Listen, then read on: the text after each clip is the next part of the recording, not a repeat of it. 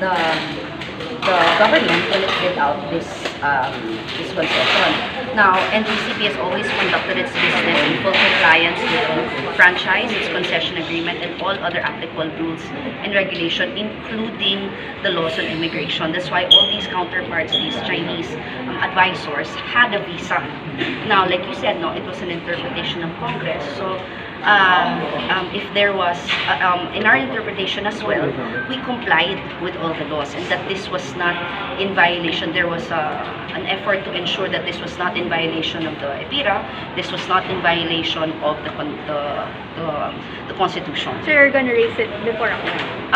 We'll see what happens, no? But definitely NGCP's presence in today's hearing is an indication of our really our good faith effort to ensure that our operations remain transparent, as is this transparency has characterized our operations since